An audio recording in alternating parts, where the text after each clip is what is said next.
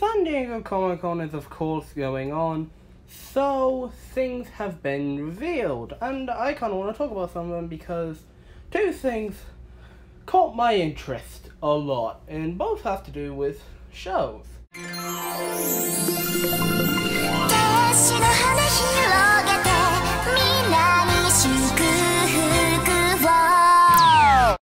I'm sorry, DC, but holy shit! What is that? Teen Titans? I know it's called fucking Titans, but what the fuck is that? Oh my god!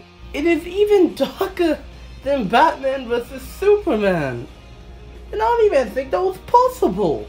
This is Dick Grayson, you know, Nightwing. He's the Robin that's most like Batman because his family had a very similar thing. And he didn't want to kill people, but now, oh no, he's fucking stepping on people's necks to kill them. What the hell?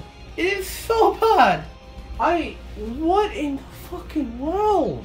The fuck Batman thing? That thing was hysterical. Bloody hell. Why? Raven is like the only redeeming factor. The actor seems to be good. She looks the part. Her powers seem right. So, I mean, she seems like she could be the only good thing about this. Beast Boy, we just see him jumping at something like Wolverine style. So, can't really make too much of a judgment there. Starfire, who was horrible. Look, I don't mind there being a black actress for her. What I do mind is that she's not orange. You have the CGI and the effects budget to do literally all this killing, all this blood and shit that you're doing, but you can't paint a woman's arms, hands, legs, and face. Also, the hair in the coat, fucking stupid. And why is she shooting fire? Why? Starfire. Why couldn't you just painted her orange? She is orange. Maybe got someone who is in a race that is more close to orange. It doesn't matter if she was white, it would still be wrong. This isn't the Ancient One situation, even though it kind of is. Blasted Donald Trump would look better. Cyborg's not even in this. Instead, he's replaced by who looks like to be Hawk and Dove, which I guess is interesting, but why? And Robin, I've already ranted on him. He's horrible. I'm gonna say the most dreadful words ever. Teen Titans Go looks more faithful to the original cartoon than this new TV show. Alright, I'm done talking about Titans.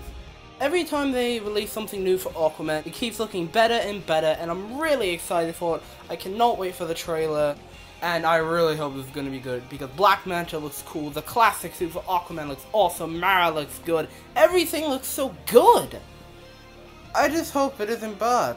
Now, I want to actually talk about something new, something great, something I've been wanting. Star Wars The Clone Wars is coming back, baby, hell yeah! So, if you don't know, Star Wars The Clone Wars was pretty much an anthology series, which was Star Wars prequels, but done right. It has some of the best versions of the characters, like, you know, Obi-Wan and Anakin Skywalker, and debatably Yoda, definitely Mace Windu.